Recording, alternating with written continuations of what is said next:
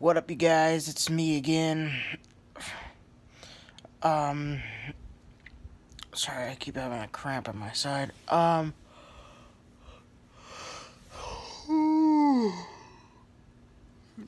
go to sleep soon in a few hours, probably.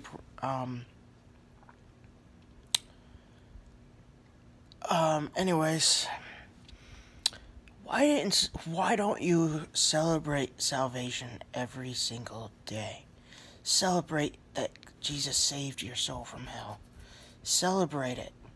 Celebrate salvation every day. How do you celebrate it, you ask? Simply thank God. Thank Jesus. Thank God for sending his only one begotten Son to die in the world for all of our sins, to save us from going to hell. And pray to Jesus, thanking him that he saved you. For all who believe, completely place their trust in him as the only way to salvation. God the Father and Jesus promises to save us if we place our faith in him and trust in what he's done on the cross to pay for our sins. The ABCs of salvation: admit to Lord Jesus Christ that you are a sinner. A. Believe in your heart that he died on the cross, was buried, and resurrected on the third day by God. B. Confess the Lord Jesus Christ as your Lord and Savior, and ask him to save you and give you the Holy Spirit. C. So, if you mean those with all your heart, he saved you. It is that simple, you guys. To be born again, it is so easy. It takes less than a minute if you mean it with all your heart.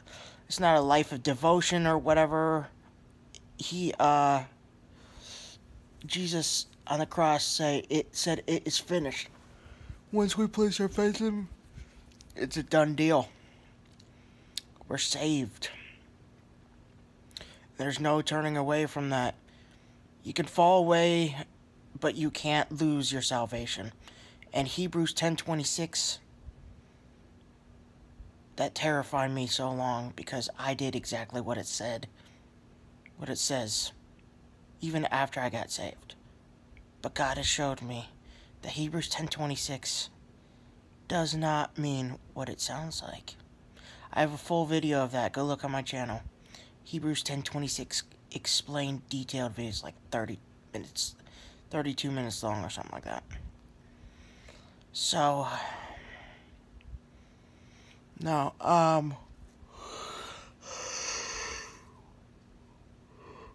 excuse me, sorry.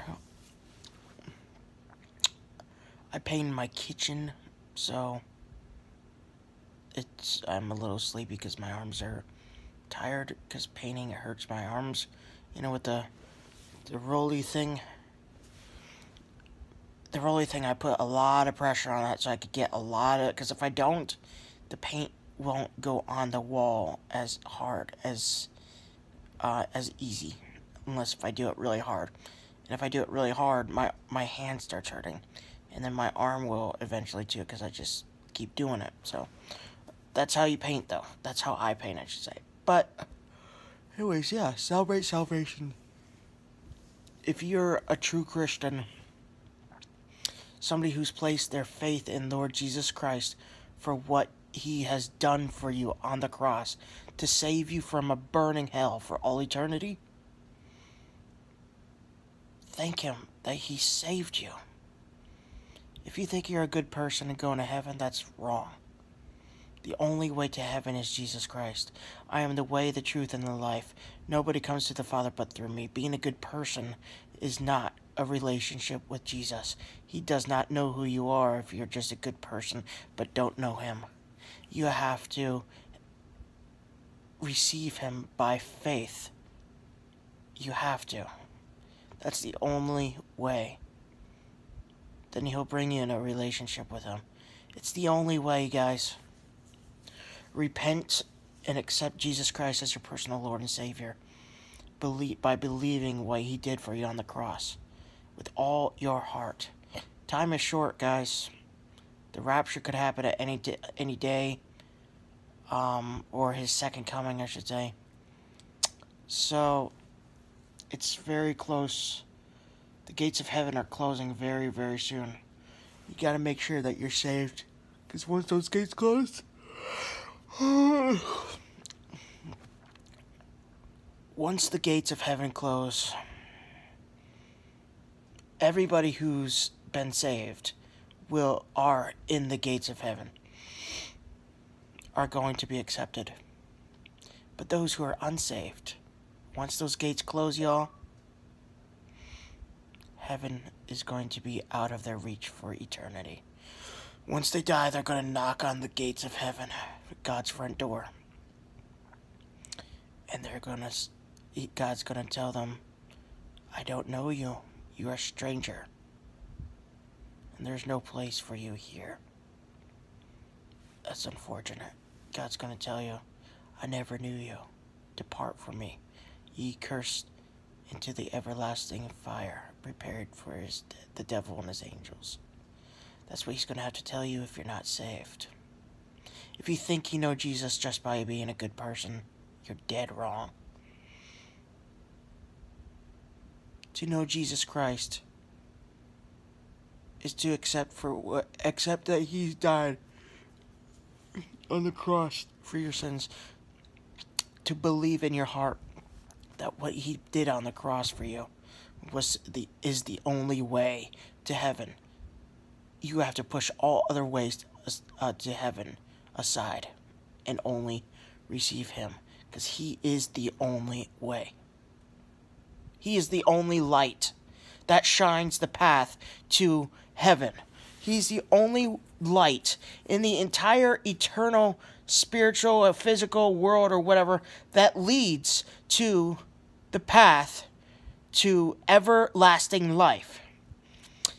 If you don't have the light that leads to everlasting life, you have no light, which is what's the opposite of light? Darkness. You have the darkness that's on the path to hell. That's on the path to darkness, to outer darkness. So you need the light. You need the only light of salvation to be on the path to heaven. If you don't have that, if you don't have the light that leads to heaven, you have the darkness that will send you to hell forever. You don't want to go to hell. Trust me. It is more horrific than you can ever imagine. And it's all eternity. Never ending. Ever. The scariest thing that you can ever think of. The scariest nightmare you've ever had. If you've witnessed a murder. Anything that's ever scared you so bad in this life. Multiply that by 10 billion. And that's what hell is. And then eventually in the lake of fire, which is even worse. For all eternity. Never-ending fear. And pain and torment.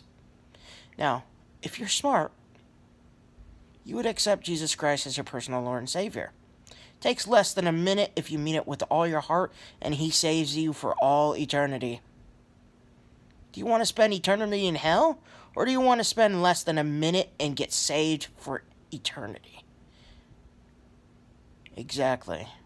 You want to get saved. So, I hope you guys enjoy this video. I'll talk to you later.